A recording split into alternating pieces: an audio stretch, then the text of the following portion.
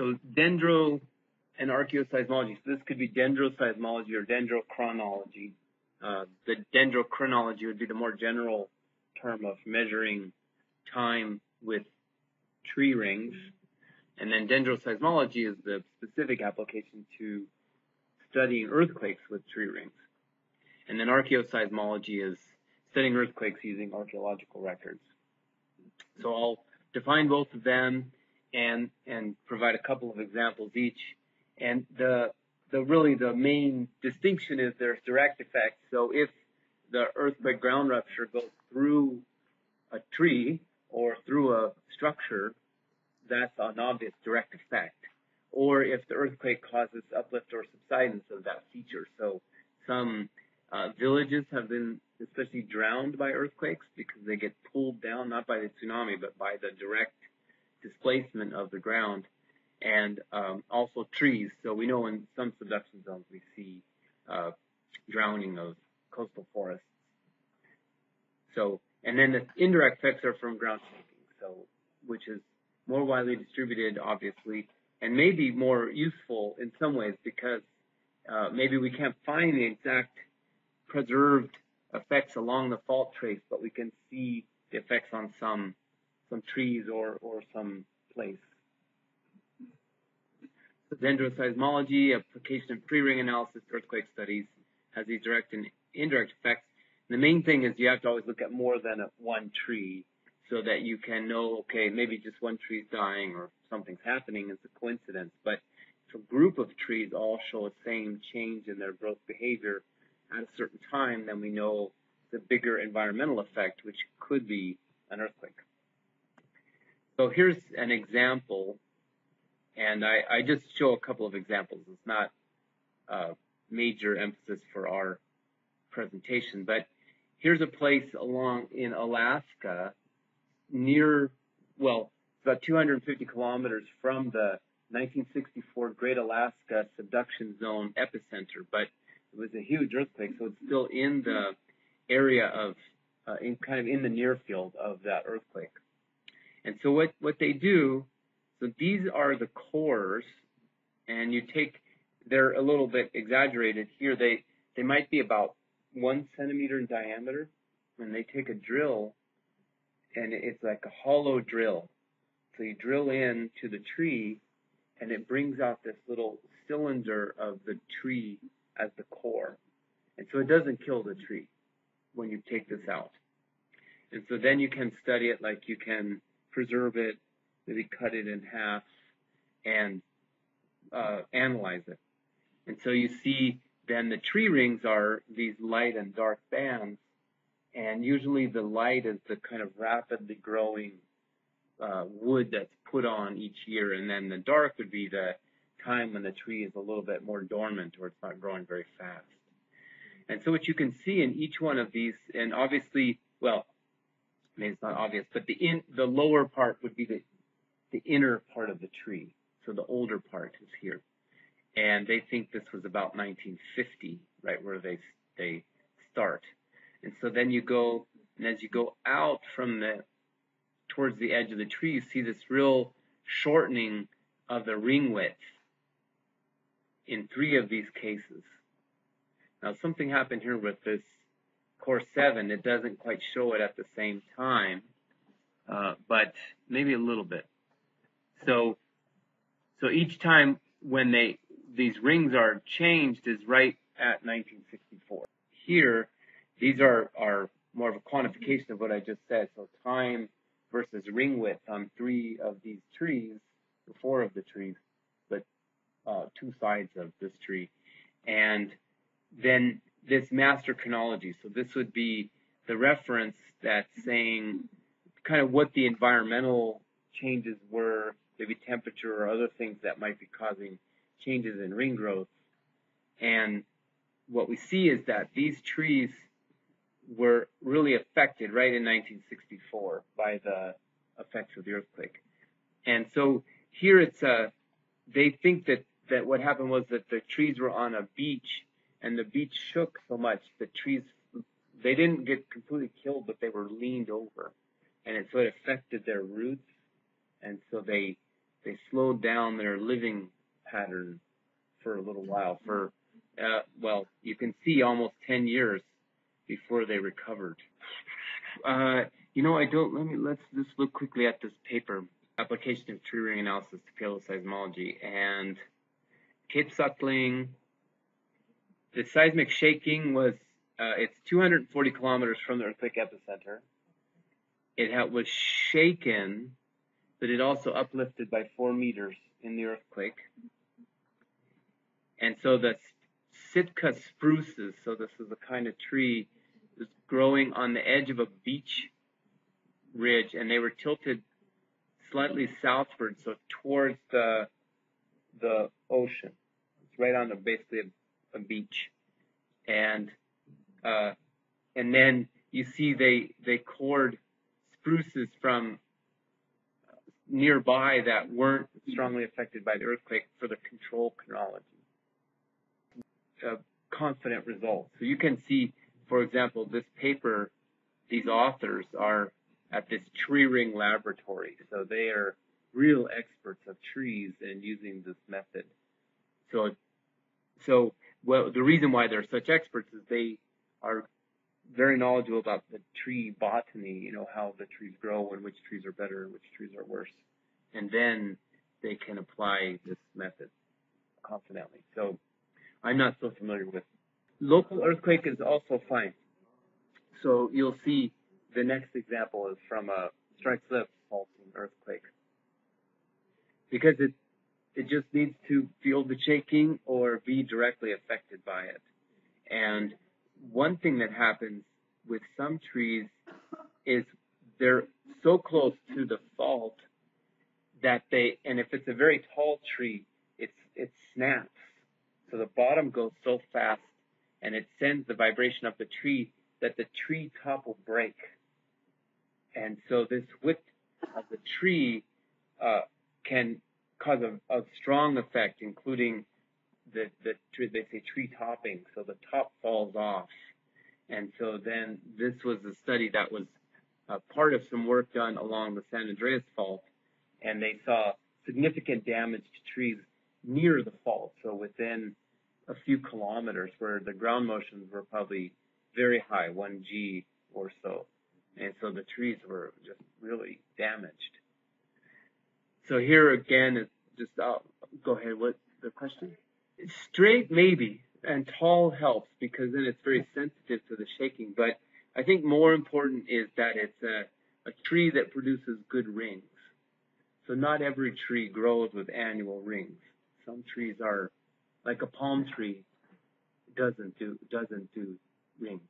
So this would not work. Oh, that's good, because that means that it has this environmental stress. The tree is stressed by this bending, and so then you should a response to the bending may be a change in ring behavior, ring growth, or it can change around the tree. So you may try one side and try the other, and maybe earlier it's symmetric, so it's growing the same amount on both sides of the tree. But once it gets bent over, it may be responding, and so only one side really grows and the other side is stuck. So you could look for asymmetric growth patterns in the tree. So the nice thing about dendrochronology is, although in detail it's important to have some colleagues who know about the trees, but it's cheap and easy to try. And you just need to, if you don't want to cut the tree down, you just need a tool that can give you these good cores so you can check it. But you can also just cut it down and see what happens. But this is much more destructive, obviously. So, good question. So, just as an example, here was these trees near the San Andreas Fault, and the problem was that they knew there was an earthquake in California in 1812 because there were some churches there that were damaged, but this is indirect evidence of the earthquakes. They didn't know where it had occurred, so they thought it was at the coast. But then they did this detailed work on these trees in the mountains near the San Andreas Fault, and they again show this master chronology that says that there was no major climate variation or something, but these trees near the fault showed this really abrupt change in ring growth. Like actually, the year after the earthquake, there was no growth. You see zero ring width. So it just was so affected by the earthquake, nothing happened for that year, and then it slowly recovered. And so then they used this to say, well, these trees must have been near the source of the earthquake, which means that was in the mountains along the San Andreas Fault and not near the coast. So the churches were obviously affected by the earthquake, but they couldn't pinpoint the source, whereas the trees helped with the source. The index is the control. So they, for example, let's look here.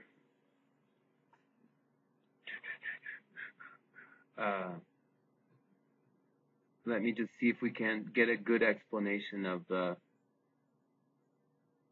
yeah. So you see right here, what they write is that 2 on-fault trees located within 5 kilometers of each other recorded drastic growth reductions, these 2 that I showed, and both took tens of years to recover. Both trees lost their crowns, so their tops, and then 7 other on-fault trees recorded growth reductions.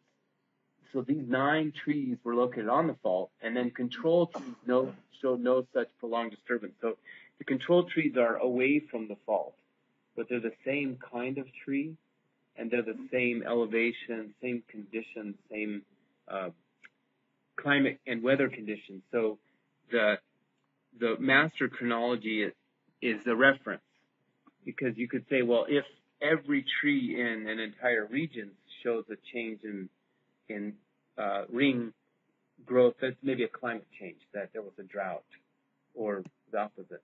But in this case, for reference, they compare the master chronology with these specific trees on the fault, and they see that they were really affected, saying some kind of a local event, which was in this case the ground shaking. So Mudrik, you had a question? These were very close.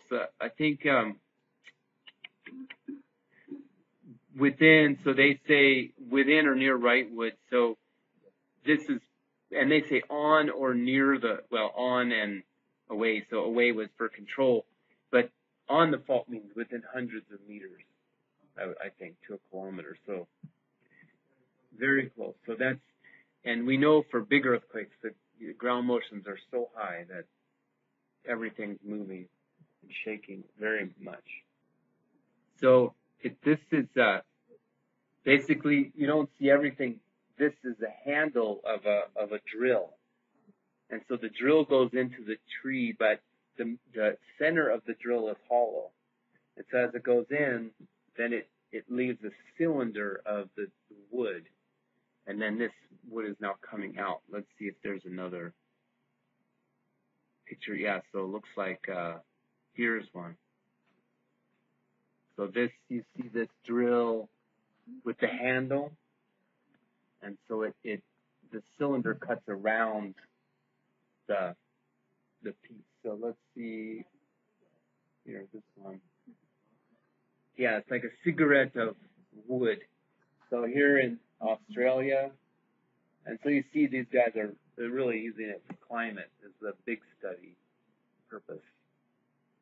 So this is what I mean, that it can be quite easy to get these data and start to explore, but then you want to develop a good study so you can make sure that it's not just a coincidence that the tree rings are changing with. So, good question. I should have put these pictures. Yeah.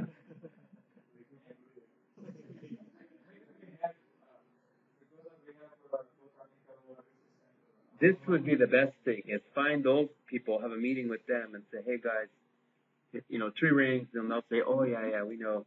And then which trees are good in let's say in Java or wherever in Indonesia, and then they'll say, okay, this one species is excellent. And then start doing it. It's some geology's work, but it's more of a botany, paleoclimate type of studies. You see here, they may cut the tree in 1981. So this is the day it was, or not cut, but drilled. And so the outer part is alive. And so you just count back. One per year, it's unique. But the other thing that they do is sometimes if you have a very long record, is you can try to do a radiocarbon date. But the problem is, the radiocarbon uncertainty can be 20 years. So if you don't know where you are at all, then that can help.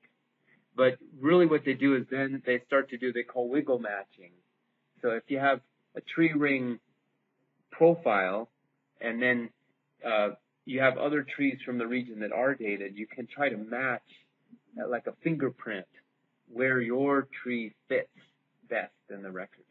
Well, just think of the shaking. So the tree is shaken so much, 1 G of acceleration, and it's just going like this for 1 minute. And so it's just injured. It's damaged. And so, for example, these trees were tilted. They fell and the roots came out of the ground. So they almost were killed by falling over. But they didn't die. But they just were really injured. And so this shows their pain and their recovery. So this one comes from Cascadia. So a subduction zone earthquake, a subduction zone in Pacific Northwest. So here's the Cascadia subduction zone off of the northwestern United States. And this one is one we are really worried about because it hasn't had an earthquake for a long time. And for many years, we didn't know when the last earthquake was. But starting about 20 years ago, there was a real revolution in understanding about the Cascadia subduction zone. And I'll talk more about this on Monday when we do Cascadia, or we do subduction zone paleoseismology. But just as one example, they took some trees from some of these places in Washington, so from up here, and here are the trees, and many different trees. So they looked at them, but you can see in 1699 to 1700, in many trees there was a change. But notice how sometimes the tree, the ring growth is diminished, but other times it's increased. And so what they call is, sometimes they call reaction wood, that the response of the tree to injury is actually to grow faster, to kind of recover, or even sometimes the shaking, maybe it helps the tree because it gives some new oxygen to the roots or something like that. But in any case, the overall regional mean showed no change, maybe outside of the subduction zone area, but in these trees that were suspected to be in the source region, we see a big effect on them just in 1699 and 1700. And so it's very precise timing, and this was the best timing until they went to Japan and they found some tsunamis they call orphan tsunamis. So the tsunami had no local source in Japan. So they started thinking and thinking. They realized it was the Cascadia earthquake in 1699. I think it was January 1700, so right in the boundary. And it sent a tsunami across the Pacific. So to me, it's a great, like a detective story, and they found what happened. So archeoseismology focuses on individual seismic events occurring at precise moments over relatively recent time, meaning the last few thousand years, whose action affected precise locations, human constructions, and their environment, which in turn can be studied through the archaeological record. And so this is from one paper. And so again, the same thing is direct rupture damage or secondary effects like ground shaking or other effects from kind of indirect responses to the earthquakes. So this is something from McAlpin, his book, that just shows this origin of damage, which is the direct effects from faulting, fissuring, and this geodetic changes might be tilting or uplift and subsidence. And so you see offset of features, and also one example of an offset fortress that we studied. And then the second one is ground shaking. So especially buildings or structures being just knocked over or damaged. And then secondary phenomena, so these are, for example, tsunami damage or landsliding, and then other secondary anthropogenic phenomena like inscriptions recording earthquake deaths, or sometimes myths of the people where they tried to explain what happened by some story, and that goes through, through the families. They tell the children tell their children, and so on. So here's one example. This is just one that I know because I worked on it with my colleagues. Is there's this fortress in Kyrgyzstan, so Central Asia, and we were working here, and it's a really interesting place. And at first you see, okay, there's the wall, and here's another wall, and now the middle is a cemetery, and it's abandoned. But in the 12th century, in this place, this was a certain khanate, so some local kingdom, and they had these fortresses. And this is a good example because most of the archaeologists, they don't always know about earthquakes. And so many of these fortresses, when they're abandoned, the usual interpretation is, well, it was a war. And so they blame it on like Genghis Khan, who came and he killed everyone, and they left the fortress, abandoned it, right? Or it's climate. Somehow the place, there was a drought and everyone left. Well, one other source is if there's a huge earthquake that affects the structure itself, maybe everyone just leaves and they go somewhere else. So we call this is the draft title, but in the final title we called it Direct Seismogenic Destruction of the Kamenka Medieval Fortress. So because you see this fault scarp goes right through the fortress, this line here. And so here's a picture. So you see the fortress wall is offset, and also here. So it's a kind of oblique slip deformation of the fortress. So this is unusual to have the fault be immediately going through the building, but it can happen. There's also a famous case from Israel where there's a Crusader fortress. So the Crusaders came to the Middle East in, I forget which century, maybe 11th or 12th century also, and they built some castles and fortresses, and then one of the fortresses is right on the Dead Sea Fault, and the earthquake ruptured right through the fortress and offset the walls and different pieces. And again, it was originally interpreted to be damage because of fighting, but it was just the earthquake. And the geologists, as soon as they worked there, they said, well, see, there's faults going inside the building and out. And so there was no doubt, but the archaeologists weren't trained that way. So that's direct effect. Here's the indirect one, is here's a tower that you see, it didn't fall over, but the columns were shaken so much that the elements of the columns were displaced relative to each other.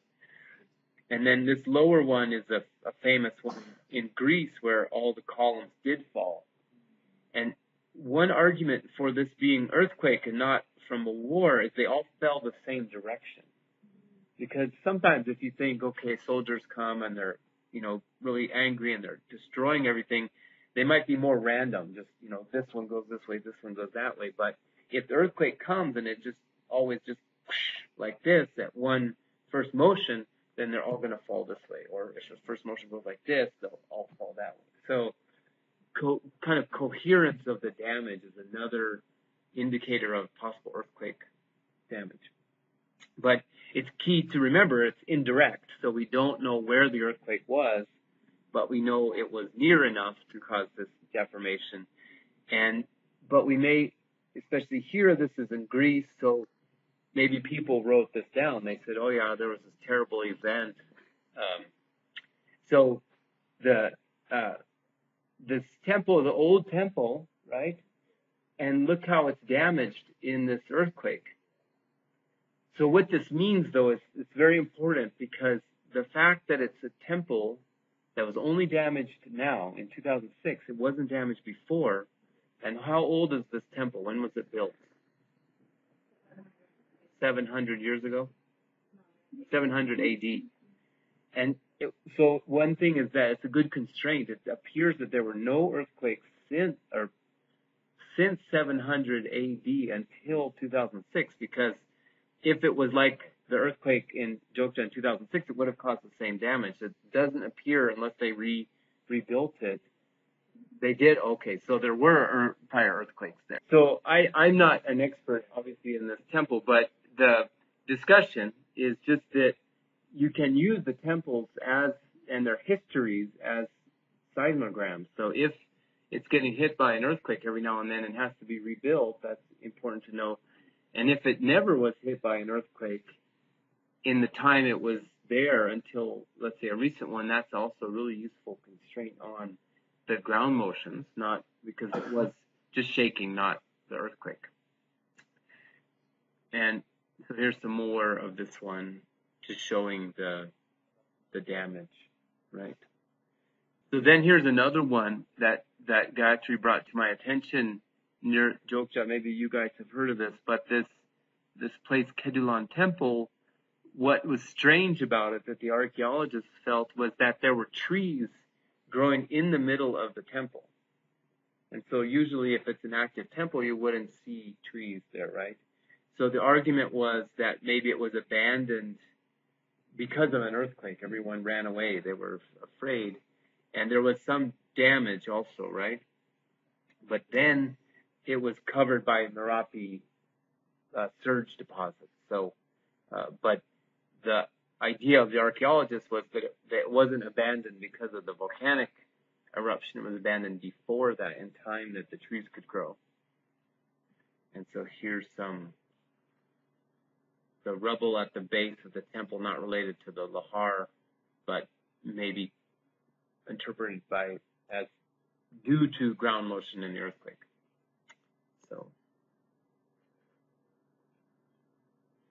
So this, just trying to find some more local examples also, because Indonesia has a nice long historical and archaeological record that, if it could be understood well, might provide some valuable information about the